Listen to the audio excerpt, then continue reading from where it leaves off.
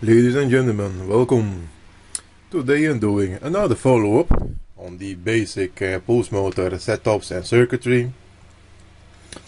Now I have the same as the previous video, two reed switches, but I removed both of the diode and I put a full wave bridge rectifier on it over here. Got the same 100 milliamp meter, the same 25,000 UF capacitor, the same 1000 UF capacitor, and at this moment I have around 14 volts in the cap. The reason for that is if I give it a spin, you see that? I stopped it. I think you can see that. Give it a little spin.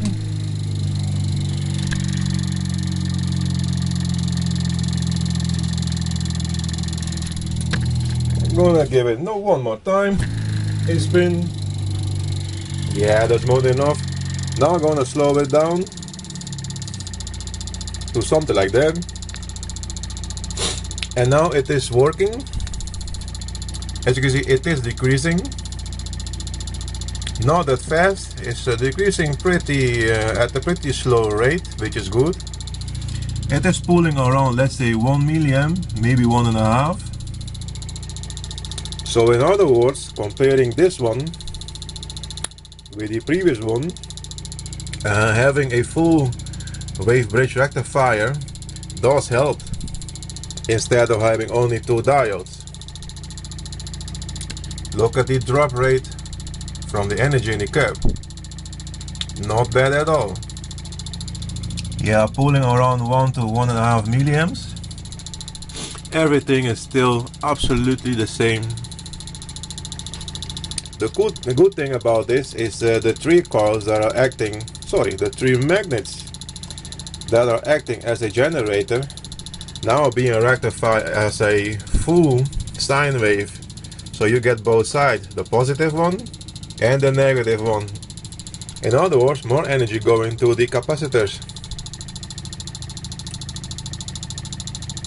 Yeah, there's a pretty nice drop rate. And of course, this schematic over here, I will put it at the end of the video for those who want to play with also. Yeah, it is definitely drawing around 1 milliamp, not much.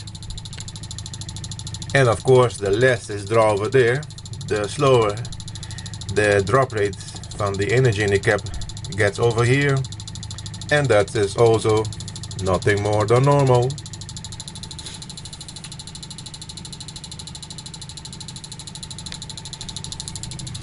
There's the full wave bridge diode rectifier.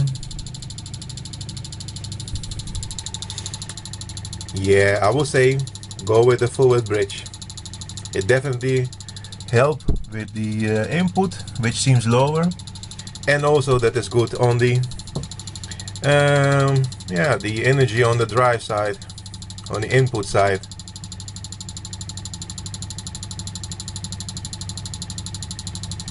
Okie dokie. Now, don't want to bore you to death, so I'm gonna stop it again. Remove all that crap, just as before. And put that aside.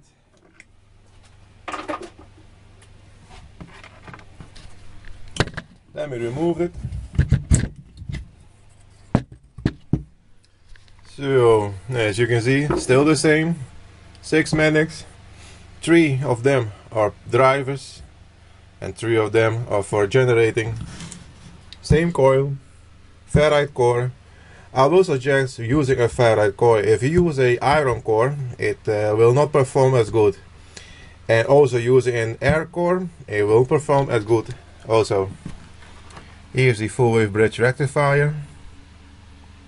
It's a nice tiny one. Underneath, still the same.